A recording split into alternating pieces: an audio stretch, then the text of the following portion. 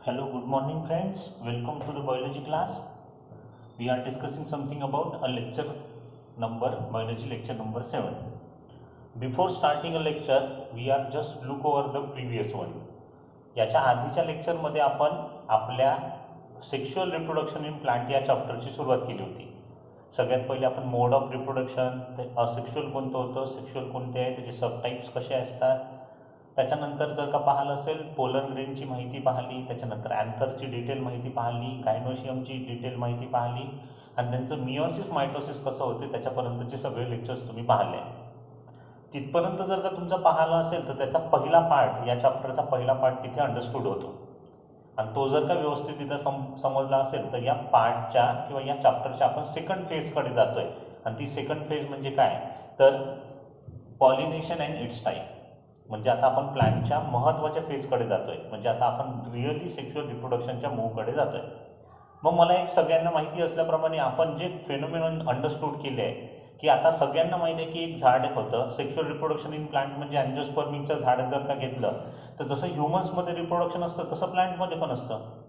त्याच्यात पण asexual sexual दोन टाईपचे असतात. आपल्या रिगार्डमध्ये जसं सेक्शुअल आहे त्यांच्यामध्ये दोन्ही टाईपचे असतात. व्हेजिटेटिव्ह प्रोपोगेशन पण असते. मग तुम्हाला हे जर का अंडरस्टँड झालं असेल तर मग तुमच्यासाठी सगळ्यात महत्त्वाचं की आता प्लांट आहे, प्लांटला एक रिप्रोडक्टिव्ह पार्ट आहे, त्याला आपण फ्लावर म्हटलं. या फ्लावरमध्ये मेल रिप्रोडक्टिव्ह पार्ट असतात ज्याला अँड्रोशियम म्हणतात, फिमेल रिप्रोडक्टिव्ह पार्ट असतात गायनोशियम म्हणतात. आणि या अँथर आणि स्टिग्मा, स्टाईल ओव्हरी हे जे त्याचे पार्ट आहे याच्या आतमध्ये हा जो पोलन ग्रेन आहे जो अँथरमध्ये डेव्हलप झाला आहे आणि ही जी ओव्हरी आहे हे फ्लावरच्या दुसऱ्या पार्टमध्ये आहे. या दोघांमध्ये किंवा मेल रिप्रोडक्टिव्ह पार्टचं फिमेल रिप्रोडक्टिव्ह पार्टमध्ये कॉम्बिनेशन कसं होते, ज्याला आपण म्हणतो कंपाइलिंग कसं होते, त्याच्या बाबतीतला आजचा टॉपिक आहे. म्हणजे आजच्या व्हिडिओ लेक्चरमध्ये आपण पॉलिनेशन कसं होते, म्हणजे मेल गमीट फिमेल गमीटपर्यंत कसे जातात आणि पॉलिनेशन झाल्यानंतर यांचे कोणकोणत्या पद्धतीने पॉलिनेशन होते, याचे टाईप्स आणि मोड कोणकोणते आहे, याच्या बाबतीतल्या आजच्या व्हिडिओ लेक्चरमध्ये आपण डिस्कस करणार आहे. आपण जो टॉपिक सुरू केला आहे तो आहे रिप्रोडक्शन इन प्लांट, सगळ्यांना माहिती आहे. आणि आज जो आपण सब टॉपिक अंडरस्टूड करणार आहे पॉलिनेशन आणि इट्स टाईप, पॉलिनेशन आणि याचे प्रकार. मग सगळ्यांनी ऐकलेला वर्ड आहे पॉलिनेशन म्हणजे काय, what is mean by pollination. Sir pollination म्हणजे जर का माझ्या माहितीप्रमाणे पोलन ग्रेन एका पार्टवरून किंवा अँथरकडून स्टिग्माकडे जाणे. म्हणजे जर का आपण पॉलिनेशन कशाला म्हणतो तर याचं छोटंसं उदाहरण घ्यायचं असेल तर आपण इथे छोट्याशा डायग्रामच्या फॉर्ममध्ये अंडरस्टूड करू. हा स्टिग्मा आहे, हा ही फ्लावरची स्टाईल आहे आणि ही आहे ओव्हरी. सगळ्यांना माहिती आहे की फिमेल रिप्रोडक्टिव्ह पार्ट ज्याला आपण ओव्हरी म्हणतो याच्या आतमध्ये असतात ओव्ह्यूल, बरोबर. मग सगळ्यांना माहिती आहे की फ्लावरमध्ये ज्याप्रमाणे इथे पेटल्स वगैरे असतात, हे पेटल्स जर का असतील तर इथे अँथर सुद्धा असतो, जो आपण मेल रिप्रोडक्टिव्ह पार्टच्या अंतर्गत आपण डिस्कस केला होता. हा आहे अँथर. मग सगळ्यांना माहिती आहे की अँथरचं जेव्हा टीएस सेक्शन पाहिलं तर याच्यात जे मॅच्युअर्ड होतात त्याला आपण म्हणतो पोलन ग्रेन. हे पोलन ग्रेन आहे. मग हे पोलन ग्रेन असतात कुठे तर हे असतात अँथरवर. आणि सगळ्यांना माहिती आहे की हा मेल रिप्रोडक्टिव्ह पार्ट आहे, मेल रिप्रोडक्टिव्ह पार्ट. आणि याच्यातला फिमेल रिप्रोडक्टिव्ह पार्ट कोणता आहे तर हाच करेक्ट, याला आपण स्टिग्मा म्हणतो. ही झाली स्टाईल, ही झाली ओव्हरी. हे जे तीन पार्ट आहे याच्यातला हा जो पार्ट असतो हा स्टिकी पार्ट जर का पाहिला असेल तर हा स्टिकी पार्ट असतो, याला आपण स्टिग्मा म्हणतो. हा स्टिकी पार्ट आहे. शुगरी सबस्टन्स जिथे जनरली असतात नेक्टर फाईन त्याच्या तिथे तो जनरली असतो. मग आता काय आहे तर पोलन ग्रेन अँथरवर आहे आणि त्यांना जायचं आहे ओव्हरीपाशी. मग हा जो जाण्याचा मार्ग आहे, मग हा इथून अँथर ओव्हरीपाशी जो जाण्याचा मार्ग आहे त्याला म्हणतात पॉलिनेशन. म्हणजे हे पोलन ग्रेन ओव्हरीपाशी जातात. कसे जातात तर सगळ्यात पहिले हे स्टिग्मावर जाऊन स्टिक डाऊन होतात, इथे पडतात, इथे स्टिक डाऊन होतात, इथे पोलन ट्यूब फॉर्म होते, पोलन ग्रेन मधून पोलन ट्यूब ज्याच्यात मेल न्यूक्लिया असतात आणि मग हे ओव्हरीपर्यंत रीच होतात. मग ही जी जर्नी तुम्हाला मी इथे सांगतोय तर तुम्हाला पेपरमध्ये काय लिहायचं आहे. आपल्याला पेपरमध्ये जेव्हा तुम्हाला विचारलं की पॉलिनेशन म्हणजे काय, अंडरस्टँड तर झालं, मग समजल्यानंतर तुम्हाला रिटर्न करायचं आहे. रिटर्नवर करताना सगळ्यात पहिले त्याची आवश्यक असते डेफिनेशन. याला लिहायचं कसं, काय झालं आहे इथे या प्रोसेसमध्ये अंडरस्टँड करा. काय आहे हे अँथर, मग हे अँथर एका पार्ट कडून दुसऱ्या पार्ट कडे मूव्ह झाले. मग जर आपण म्हणू शकतो the transfer of pollen grain which is male reproductive part. Pollen grain हे पोलन ग्रेन्स आहे, याच्या आतमध्ये असतात pollen grain. The transfer of pollen grain from, हे काय आहे, पोलन ग्रेन फ्रॉम अँथर, कुठून आले ते अँथर, कुठे जाणार आहे, to stigma part is called age, या टर्मिनॉलॉजीला म्हणतात पॉलिनेशन. पॉलिनेशन ही एक प्रोसेस आहे. याच्यात काय असतात तर पोलन ग्रेन अँथर पासून स्टिग्मा पर्यंतच्या पार्ट पर्यंत येतात, या प्रोसेसला म्हणतात पॉलिनेशन. सिंपल आहे, अंडरस्टूड केलं आपल्याला, समजली डेफिनेशन. पोलन ग्रेन जेव्हा अँथर कडून स्टिग्माला जाऊन पोहोचतील त्याला म्हणतात पॉलिनेशन. हे जे पॉलिनेशन असते, मग सर हे जातात कसे, जादू आहे का त्यांच्याकडे, पंख आहेत त्यांच्याकडे, मग हे जातात कसे, तर या जाण्याचे काही टाइप्स आहेत. जनरली पॉलिनेशन दोन प्रकारे होते. There are to main types of pollination. दोन, हे दोन्ही वर्ड ऐकलाय. एकाला तुम्ही म्हणता सेल्फ पॉलिनेशन, एकाला म्हणतात क्रॉस. सेल्फ म्हणजे स्वतः आणि क्रॉस म्हणजे एका दुसऱ्याच्या. हे दोन्ही वर्ड तुम्ही 10th स्टँडर्डला शिकले, सेल्फ पॉलिनेशन आणि cross pollination. Have you heard about that, ऐकलाय, understood केलाय. मग अंडरस्टूड केलं असेल तर मग सगळ्यात पहिले आपण सेल्फ आणि क्रॉस पॉलिनेशनच्या बाबतीत पाहू. कशाला म्हणतात रे सेल्फ पॉलिनेशन. सर सिंपल आहे, सेल्फ पॉलिनेशन म्हणजे काय, तर जेव्हा पोलन ग्रेन त्याच फुलावरून, हे फुल आहे आणि हे याच झाडाचं पोलन ग्रेन आहे, हे जर का सेम टू सेम झाडावर गेलं याला म्हणतात सेल्फ पॉलिनेशन. त्याच झाडावरचं त्याच झाडावर. म्हणजे आपण हे चांगलं बेटर अंडरस्टँड करण्यासाठी पोलन ग्रेनची कन्सेप्ट जर का समजली असेल तर मग आपण अजून एका पिक्चरच्या फॉर्म मधून ते अंडरस्टँड करू की नेमकं हे कसं काम करतं. ठीक आहे, एक छोटंसं डायग्राम आहे जी तुम्ही 10th स्टँडर्डला अंडरस्टूड केली असेल तर त्याच्यावरनं इझिली लक्षात येईल की हे एक फ्लावर आहे. इथे एक फ्लावर काढतो मी, इथे पण एक सेम फ्लावर काढतो. याच्या आतमध्ये जर का पाहायला असेल तर इथे स्टिग्मा स्टाईल ओव्हरी आहे आणि हे इथे अँथर आहे. ओके, मग आता सेल्फ पॉलिनेशन जे आहे, सेल्फ पॉलिनेशन म्हणजे काय होते, पोलन ग्रेन जेव्हा त्याच फुलातून त्याच फुलात जात असेल, त्याच फुलावरच्या अँथर पासून त्याच फुलाच्या स्टिग्मावर जात असेल, याला सेल्फ पॉलिनेशन म्हणतात. आणि या सेल्फ पॉलिनेशनचे दोन प्रकार आहेत, ऑटोगॅमी आणि गेटेनोगॅमी.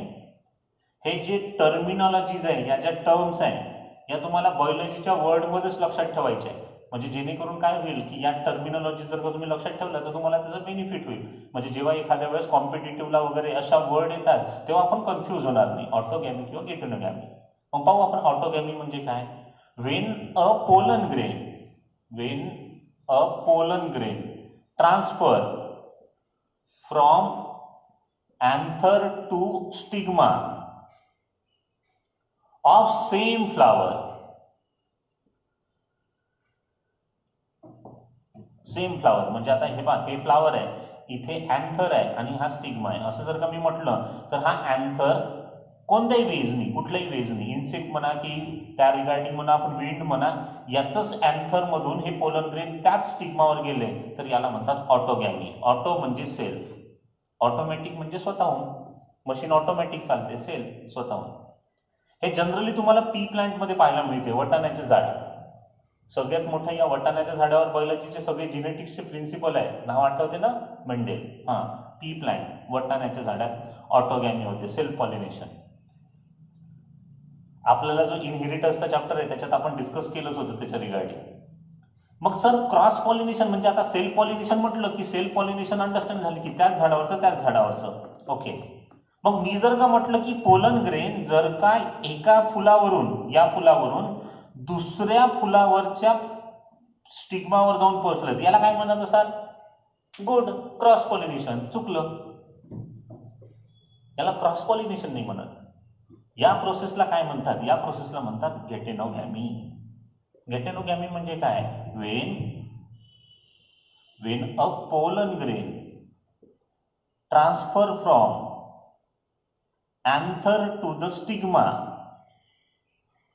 of same species but another flower. Same spaces मध्येच जायचं आहे. हेही गुलाबाचं फुल आहे, हेही गुलाबाचं फुल आहे. फक्त काय झालं की त्याच फुलावरचं त्याच फुलावर न पडता हा पोलन ग्रेन या फुलातून निघाला आणि त्याच झाडावरच्या दुसऱ्या गुलाबाच्या फुलावर जाऊन जेव्हा पोहोचत असेल आणि तेव्हा जे पॉलिनेशन होत असेल याला म्हणतात गेटेनोगॅमी. आणि हे जनरली पंपकिन मध्ये होते, भोपळा, कद्दू, ठीक आहे, भोपळ्याच्या झाडात होते, हे कद्दूच्या झाडात होते, पंपकिनच्या झाडात तुम्हाला पाहायला मिळते. म्हणजे या फ्लावरवरचे पोलन ग्रेन उडतात आणि दुसऱ्या फुलावर जातात. बस सेम स्पेसिस म्हटलं मी म्हणजे झाडाची स्पेसिस एकच आहे. एक सिंपल लॉजिक घेणार आहे. गुलाबाचे पोलन ग्रेन जास्वंदाच्या झाडावर जाऊन लागेल का? नाही लागतील ऑब्विसली, कारण इथल्या पोलन ग्रेनचं स्ट्रक्चर आणि गुलाबातून जास्वंदाच्या झाडाच्या पोलन ग्रेनचं स्ट्रक्चर डिफरंट आहे. तिथे अटॅचमेंट वेगळी आहे. म्हणजे हा एका ठिकाणाहून दुसऱ्या ठिकाणी जात असताना प्रॉब्लेम क्रिएट करेल किंवा तो त्याला जर्मिनेटच होऊ देणार नाही. अशा रिगार्डिंग याला आपण म्हणतात सेल्फ पॉलिनेशन. म्हणजे त्याच झाडावरचं त्याच झाडावर सुद्धा सेल्फ पॉलिनेशन आणि त्याच फुलावरून दुसऱ्या फुलावर पण सेम फ्लावरवर, याला पण सेल्फ पॉलिनेशन. म्हणून याला ऑटोगॅमी आणि गेटेनोगॅमी म्हणतात. दोघांचेही डेफिनेशन तुम्ही अंडरस्टँड करून घ्यायचं, विथ प्रॉपर एक्झाम्पल लक्षात ठेवायचं. पहिल्याचं पी आहे, दुसऱ्याचं पंपकिन आहे. मग आता दुसरा प्रकार जो आहे, या दुसऱ्या प्रकाराला म्हणतात क्रॉस पॉलिनेशन. याला झेनोगॅमी पण म्हणतात. आता झेनोगॅमीचं एक छोटंसं उदाहरण इथेच पाहू, अजून क्रॉस चेक करू, ठीक आहे. हे फ्लावर नंबर ए आहे, हे फ्लावर नंबर बी आहे, किंवा हे प्लांट नंबर ए बी. हे पण जास्वंदाचं झाड आहे, हे पण जास्वंदाचं झाड आहे. असं समजायचं की हे रेड जास्वंदाचं आहे आणि हे व्हाईट जास्वंदाचं आहे. जास्वंदाचं आहे म्हणजे स्पेसिस सेम आहे. मग याच्यात काय होतं, जेव्हा जर का असं या कंडिशनमध्ये हा पोलन ग्रेन, हा झाडावरून आलेला आहे, ए झाडावरचा पोलन ग्रेन बी झाडावरच्या फुलाच्या स्टिग्मावर जाऊन चिपकला, बी झाडावरच्या फुलाच्या स्टिग्मावर जाऊन चिपकला, ए झाडावरचा पोलन ग्रेन बी झाडावरच्या फुलाच्या स्टिग्मावर जाऊन चिपकला. आता इथे स्पेसिस सेम आहे. म्हणजे मी काय म्हटलं, हा चायना रोज आहे, हे चायना रोज आहे, हे जास्वंद आहे, हे जास्वंद आहे, हे हिबिस्कस आहे, हे हिबिस्कस आहे. फक्त फ्लावर कोणतं आहे, ते इथे वेगळ्या टाईपचं फ्लावर लागतं, इकडे वेगळ्या टाईपचं फ्लावर लागतं. तर या केसमध्ये when pollen grain transfer from one flower, एका फ्लावर वरून, to the another flower of same spaces, spaces same आहे पण दुसऱ्या फ्लावरवर जेव्हा जात असेल, या पॉइंटवरून या पॉइंटवर जात असेल, याला क्रॉस पॉलिनेशन म्हणतात. क्रॉस पॉलिनेशन म्हणजे एक झाड दुसऱ्या झाडात पोलन ग्रेन ट्रान्सफर करतात, त्याला क्रॉस पॉलिनेशन म्हणतात. त्याच झाडावरचं त्याच झाल्यावर म्हणतात, त्याला सेल्फ पॉलिनेशन म्हणतात. सेम फुलावर जरी असेल तर त्याला ऑटोगॅमी म्हणतात. सेम झाडावरच्या दोन वेगवेगळ्या फुलांवर असेल तर त्याला गेटेनोगॅमी म्हणतात. Have you understand my concept? मी जे सांगतोय ते अंडरस्टँड होत आहे का? सेम आहे. ऑटोगॅमी, गेटोगॅमी आणि झेनोगॅमी अशा तीन वेगवेगळ्या कॉन्सेप्ट आहे. त्यातले सेल्फ पॉलिनेशनचे दोन प्रकार आहे, क्रॉस पॉलिनेशनचा एक प्रकार आहे. म्हणजे हे त्याच्या रिगार्डिंग असलेल्या फेनॉमेनॉनुसार होतात. मग सर हे पॉलिनेशन होत कसं असते? पॉलिनेशन होतात कसं? मी तुम्ही म्हणता की पोलन ग्रेन ट्रान्सफर होतात, ओके, कशाने होते? तर तुम्ही ऐकलं असेल तर पॉलिनेशन वेगवेगळ्या वेजने होते. कधी कधी ते हवेने होते, कधी कधी पाण्याच्या माध्यमातून होतात, कधी कधी इन्सेक्ट करतात, कधी कधी बर्ड्स करतात, कधी कधी बफेलो करते, कधी स्नेक करते, कधी स्नेल करते. म्हणजे नेचरमध्ये विविध ॲनिमल विविध फ्लावरमध्ये या क्रॉस पॉलिनेशन करायसाठी मदत करतात. आता तुम्हाला जर का विचारलं असेल तर याच्या रिगार्डिंग तुम्हाला प्रश्न काय विचारेल, what is the difference between cross pollination and self pollination? मग तुमच्यासाठी एक क्लास वर्क सांगतो, काय क्रॉस पॉलिनेशन आणि सेल्फ पॉलिनेशनचे 5 पॉईंट डिफरन्स मध्ये लिहून आणायचे. हा झाला डेफिनेशन, डिफरन्स. आणि सगळ्यात महत्वाचं, या क्रॉस पॉलिनेशन आणि सेल्फ पॉलिनेशनचं तुमच्यासाठी सगळ्यात महत्त्वाचं सिग्निफिकन्स लिहून आणा. सिग्निफिकन्स म्हणजे महत्व काय. जसं सेल्फ पॉलिनेशन असेल तर व्हेरिएशन होत नाही, तेच झाडांचे फुलं तुम्हाला पाहायला मिळतात. पण जेव्हा क्रॉस पॉलिनेशन होते मग तुम्हाला वेगवेगळ्या व्हेरायटीचे फ्लावर पाहायला मिळतात, शेडिंगचे, बडिंगचे, मल्टिपल पेटल्सचे. हे कशामुळे झालंय तर नेचरमुळे, क्रॉस पॉलिनेशनमुळे झालंय. मग याचे तुम्हाला या दोघांचा डिफरन्स आणि दोघांचे सिग्निफिकन्स, ॲडॅप्टिव्ह सिग्निफिकन्स, असे 2 प्रश्न तुम्हाला पेपरला बोर्डाला विचारणार आहे. म्हणून याची तयारी तुम्ही व्यवस्थितरित्या करून घ्या. हे झालं त्याच्या रिगार्डिंग फॅक्टर. मी बोलत होतो की कोण करते, पॉलिनेशन करायला कोण मदत करतं? तर मी आता सांगितलं की नेचरमध्ये नेचरचा आणि ॲनिमलचा दोघांचा एकमेकांची रोल आहे. हेच आहे खरी बायोडायव्हर्सिटी. म्हणजे तुम्हाला जेव्हा नेचरमध्ये या गोष्टी शिकायला मिळतात ना, की ॲनिमल्स तयार केले प्लांटच्या पॉलिनेशनसाठी आणि प्लांट आपल्याला काहीतरी बेनिफिट देतात. सिंपल आहे. म्हणजे हे दोघांमधलं आहे कॉर्डिनेशन. हेच आहे बायोडायव्हर्सिटी, हेच जैवविविधता आहे. कशी आहे ते पाहू. जनरली असं म्हणतात की पॉलिनेशन करण्यासाठी काही एजंट्स असतात. एजंट्स म्हणजे माध्यम. म्हणजे अंडरस्टँड करायचं की हा एक असा एक फॅक्टर आहे की जो पॉलिनेशन करायला मदत करतो, त्याला एजंट्स म्हणतात. तुम्ही एजंट ऐकलं असेल ना, ते खूप ठिकाणी आपण ऐकतो की जनरली प्लॉट खरेदी विक्री करण्यासाठी काही एजंट्स असतात, रेंटच्या रूम पाहण्यासाठी एजंट्स असतात. हे एजंट म्हणजे काय, तर दोन पार्टींना, दोन लोकांना एकत्र आणून काहीतरी व्यवहार घडवून आणण्याची मदत करतो एजंट्स. मग हे एजंट्स कसे असतात? तर जनरली हे दोन टाईपचे असतात. एक असतात अबायोटिक आणि एक असतात बायोटिक. म्हणजे इन शॉर्ट अबायोटिक म्हणजे नॉन लिव्हिंग आणि बायोटिक म्हणजे लिव्हिंग. असं म्हणतात की नेचरमध्ये 80% बायोटिक लिव्हिंग असतात. म्हणजे नेचरमध्ये पॉलिनेशनसाठी 80% लिव्हिंग ऑर्गॅनिझमचा रोल आहे आणि 20% नॉन लिव्हिंग ऑर्गॅनिझमचा रोल आहे. नॉन लिव्हिंग जे थिंग्स आहे त्याचा 20% रोल आहे. म्हणजे टोटल हे अबायोटिक आणि बायोटिक फॅक्टर अंडरस्टँड करायसाठी मदत होईल. एक्झाम्पल पाहणार आहे, जसं मी म्हटलं विंडमुळे पॉलिनेशन होते. मग विंड नॉन लिव्हिंग आहे 20%. आणि मी म्हटलं की बटरफ्लाय एका फुलावरून दुसऱ्या फुलावर जाते, लिव्हिंग आहे, बायोटिक फॅक्टर.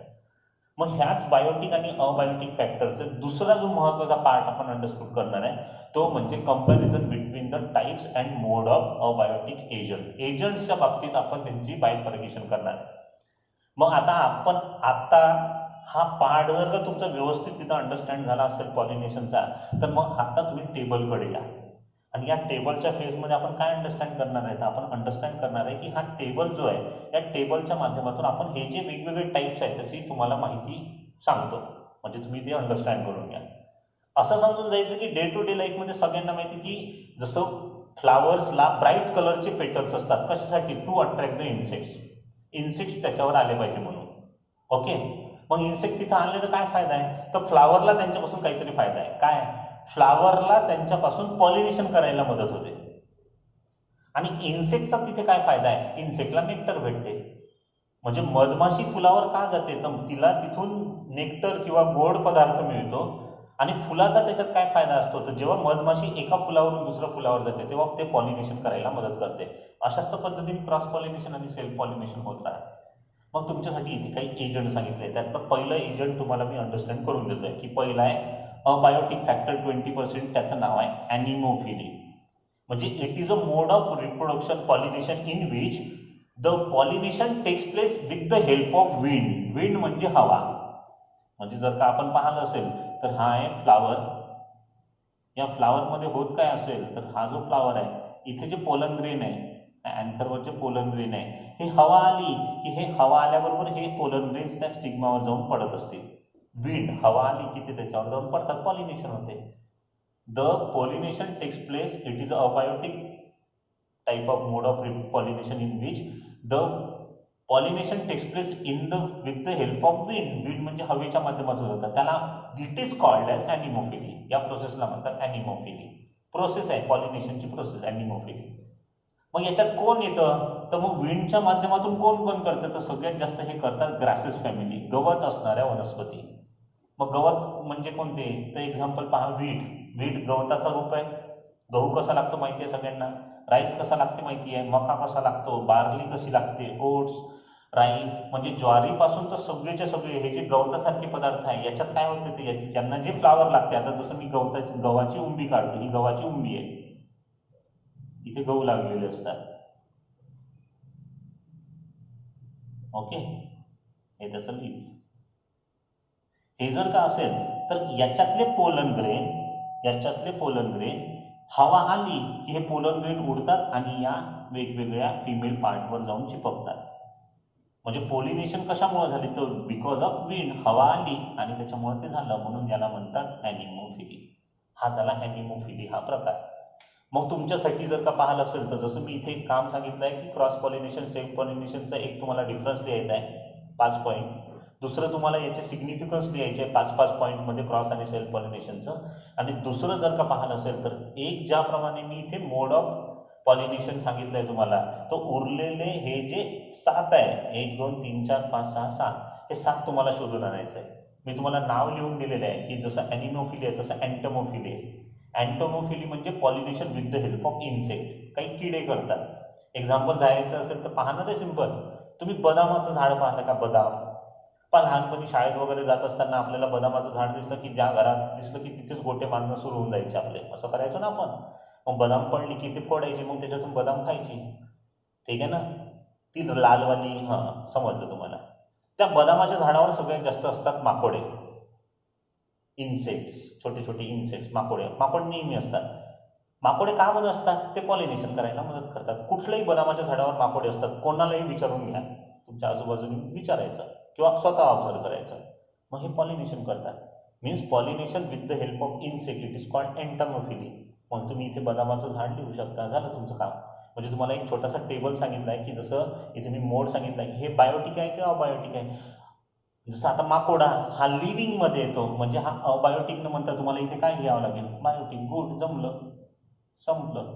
हे टोटल 80% मध्ये आहे. ओके, याच्यात तुम्ही इन्सेक्ट देऊ शकता. आणि तुम्हाला काय करायला लागेल की इथे काय स्पेशल ॲडॅप्टेशन असते, म्हणजे त्या झाडाचं असं काय स्पेशल ॲडॅप्टेशन आहे की जेणेकरून हे पॉलिनेशन इथे होऊ शकते, म्हणजे ते स्पेशल ॲडॅप्टेशन तुम्हाला लिहायचं आहे. म्हणजे टेबल नंबर 1 मध्ये मोड, टेबल नंबर 2 मध्ये टाईप, टेबल नंबर 3 मध्ये एक्झाम्पल आणि टेबल नंबर 4 मध्ये स्पेशल ॲडॅप्टेशन तुम्हाला लिहायचं आहे. जसं मी विंडच्या याच्यात लिहिलं की पोलन ग्रेनचं जे एक्झाईन आहे ते स्मूथ असते, कारण विंड पॉलिनेशनला हुकवाला याची गरज लागत नाही. जी इन्सेक्ट पॉलिनेशन असतात त्याला हुक्स असतात, एक्झाईन्स गेट हुक्स. ठीक आहे ना? जसं आता मी पोलन ग्रेनचं मागे सांगितलं होतं की हा पोलन ग्रेन आहे, तर या पोलन ग्रेनला असे छोटे छोटे हुक्स असतात. कशासाठी? जेव्हा इन्सेक्ट येईल ते त्याच्या पायाला चिपकले पाहिजे. आणि जनरली विंड पॉलिनेशन होत असेल तर त्याला हुकची गरज नाही. हे स्पेशल ॲडॅप्टेशन तुम्हाला लिहायचे आहे. असे प्रत्येकाचे 2-2 पॉईंट लिहत तुम्हाला एंटामोफिली, हायड्रोफिली, हायड्रो म्हणजे वॉटर, पाण्यात पण होत असेल, पाण्यात पण पॉलिनेशन होते. कसं होते, कोणते एक्झाम्पल आहे ते शोधायचे आहे. झूफिली, झूफिली म्हणजे जे स्मॉल मॅमल्स आहे, छोटे छोटे मॅमल्स असतात जे ॲनिमल्स आहे. झू म्हणजे ॲनिमल, मॅमल्सच्या माध्यमातून जे होत असेल त्याला झूफिली म्हणतात. एक आहे चायरल ट्रॉपोफिली, हे बॅटच्या माध्यमातून होते, वटवाहून. जनरली उंबराचं झाड जर का पाहिलं असेल, उंबर पाहिलं ना, उंबर ते लाल रंगाचे अंजिरासारखे लागतात. उंबराच्या झाडावर बॅट्सनी पॉलिनेशन होते. त्याच्यानंतर आहे ऑर्निथोफिली. ऑर्निथोफिली म्हणजे bird. The study of bird is called ornithology. बर्डचा अभ्यास करतात म्हणून त्याचं नाव दिलं आहे ऑर्निथोफिली. त्याच्यानंतर काही ठिकाणी स्नेल्स करतात, स्नेल्स, गोगलगाय. ठीक आहे, पायला वगैरे म्हणतो आपण त्याला. आणि काही ठिकाणी स्नेक सुद्धा करतात, झाड सुद्धा करतात. ऑफिओफिली. हे सगळ्या फिलीजचे टेबल तुम्हाला होमवर्क म्हणून हे करायचं आहे. हे तुमच्यासाठीचं होमवर्क. आणि इकडे जे मी सांगितलं आहे एक क्लासवर्क सांगितलं आहे. क्लासवर्क म्हणजे सेल्फ आणि क्रॉस पॉलिनेशनचा डिफरन्स आणि त्यांचे सिग्निफिकन्स. हे झालं क्लासवर्क आणि हे आहे होमवर्क. आणि हे तुम्हाला सगळंचं सगळं होमवर्क करून सगळं रेडी करून त्याचे फोटोज पाठवायचे. एवढं सगळंचं सगळं रेडी करा, म्हणजे जेणेकरून पॉलिनेशन आणि त्याचे टाईप जर का अंडरस्टँड झाले असेल तर पुढच्या याच्यात आपण पॉलिनेशन नंतरचा महत्त्वाचा पॉईंट पाहू, तो म्हणजे त्याच्या रिगार्डिंग असलेले वेगवेगळे आस्पेक्ट, तो आपण पुढच्या लेक्चरला पाहू. तोपर्यंत घरीच राहा, सेफ राहा. आम्ही सगळं तुमच्यापर्यंत व्हिडिओ पोहोचवत आहे. दिलेलं काम फक्त वेळेवर करा. Till then, okay, bye, thank you.